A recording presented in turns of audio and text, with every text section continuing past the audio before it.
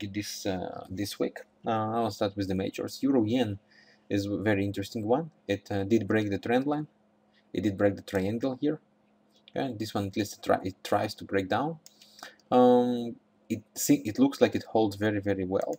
I think we are going down actually, and if we take a look here, the trend line of the RSI, a break below that, of course, with the break of the support right here.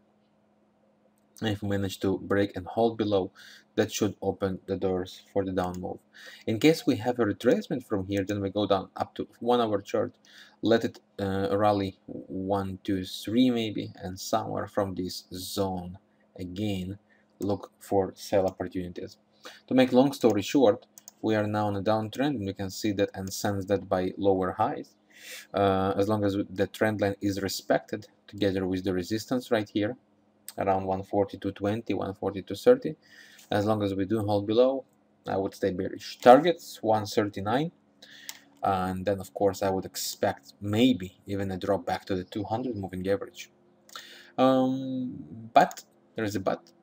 Pay attention also to the 140. That's also a level to see how it's going to behave around.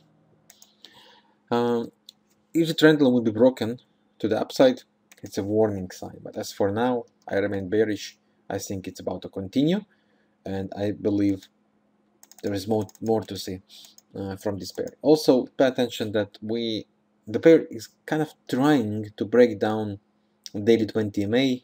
MACD is still well bearish directed. RSI is trying to cross